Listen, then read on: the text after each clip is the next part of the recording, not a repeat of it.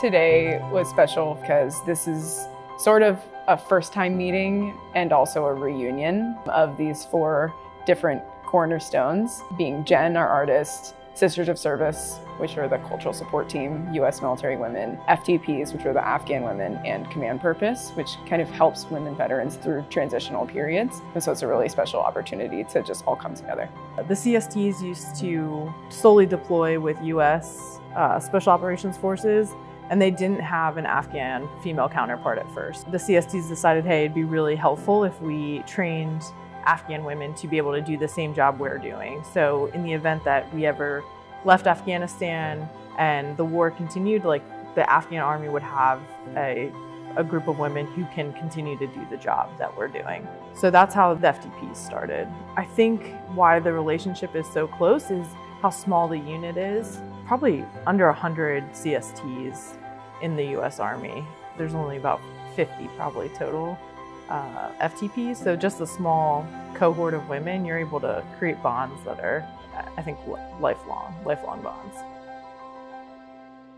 We're here in Buda, Texas because a good friend of mine, Jenn Hassin, who is an incredible artist, who's also a veteran, specializes in providing people with voices when they don't even know what to say.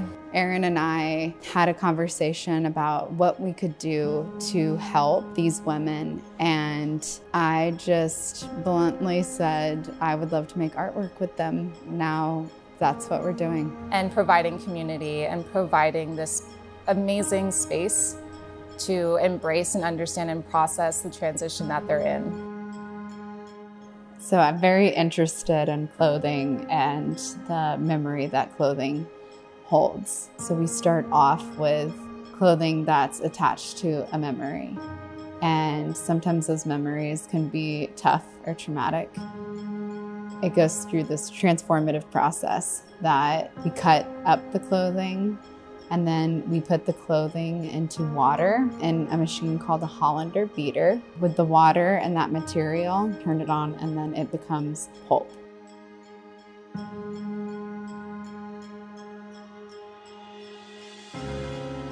That pulp gets mixed in with more water, and then we run it through a screen.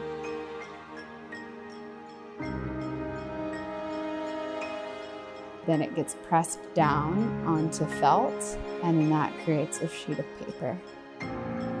I think that there's something about recycling this specific material that's tied to somebody's memory of a point in their life that's so specific and has so much meaning that we could take that and then transform it into a material to make art.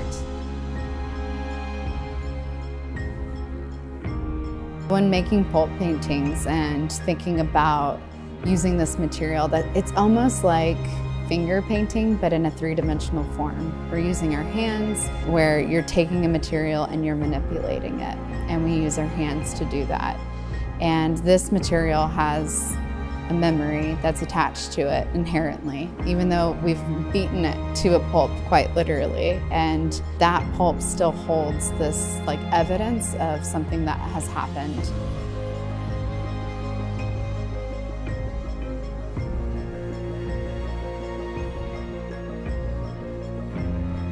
I find it fascinating that this material can then be part of what turns into this like physical form of a memory. My hope is that that transformation, the energy that they pour into it, is something that they can reflect on through this visual. Part of my philosophy of just that trauma can be transformed into good. Through Jenn's art, we were able to find a way to take a chapter of the FTP's lives and turn it into something beautiful, because when you have to flee your country, you lose a lot, and for them, one of the things they feel like they've lost is their identity. And I think showing them that they can take materials related to something really special to them and create it into something beautiful is important. Releasing some of the trauma or sadness and creating it into something beautiful with the people you care about. Project Raha, which means release in the Dari language, is something that we didn't even come up with ourselves, and it's something that has evolved over time as we've done this project.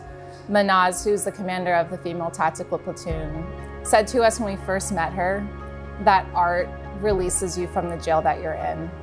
When I was about 13 or 14 years old girl, I really would like to drawing.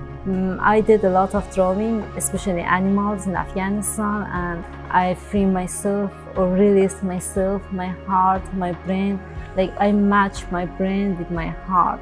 Sometimes I try to draw and it helps me to feel that I just release myself from jail. It reminds me when I was in Afghanistan, we worked together, all FTP together, eating together, have fun together. It's it doesn't matter where we are, but it's we are together. When I was in Afghanistan, there was my house was next to the mountain, and the sun was the front of my house. And the morning when the sun come out, it's this is like this, yeah. We were so happy that we could express our feeling and we could make some art. For example, today is National Flag Day in my country, and just I could express my feeling, and I made this beard with the Afghan flag color. Coming together can show us and show the FTPs that we can create beautiful things out of the traumatic things that we live through. It's therapeutic, it's important. It reminds us of what we're doing and why it matters and why we should keep doing it.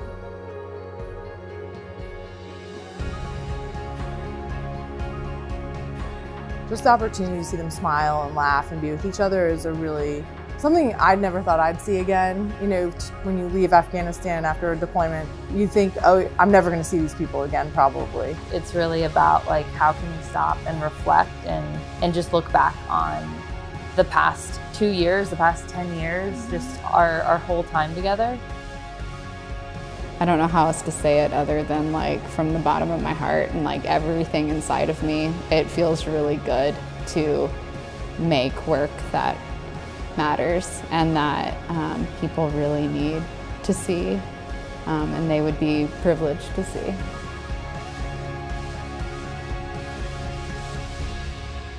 When we came here to United States, we work not just as a colleague, we work as a sister. A lot of FTPs that they are here, they call each other sisters.